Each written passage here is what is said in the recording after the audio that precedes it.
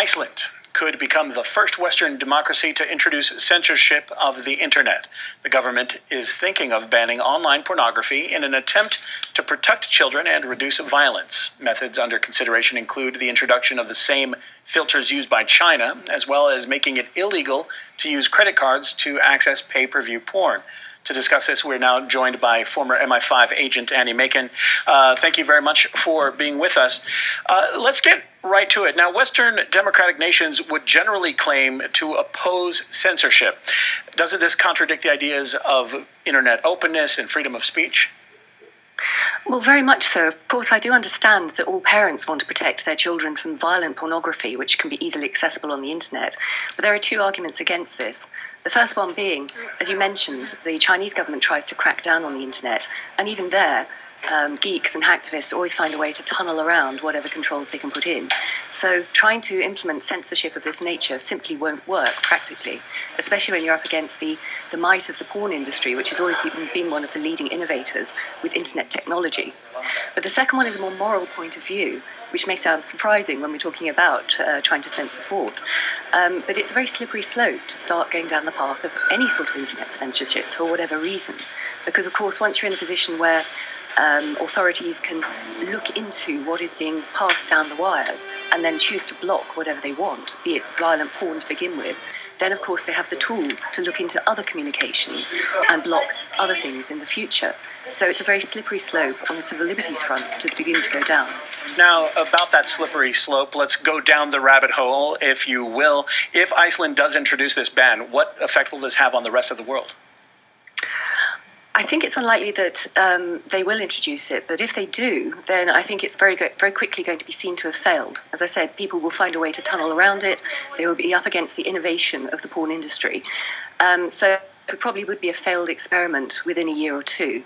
But I think if a Western country is seen to be doing this, it'll be justification for other more totalitarian regimes to say, well, you know, Iceland's doing it, so we can do it too.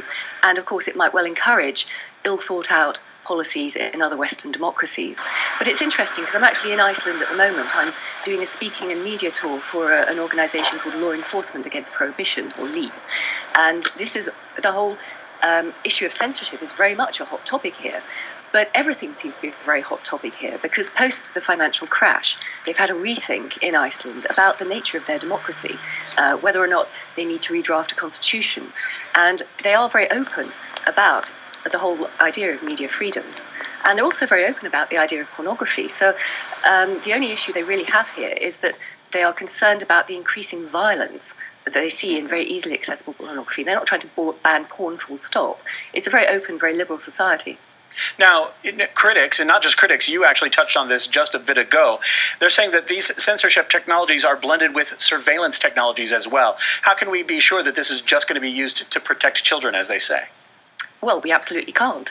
I mean, the issue of paedophilia, the issue of porn, and the issue of terrorism has always been used to justify any sort of attempt at censorship and a crackdown on the freedoms of the internet.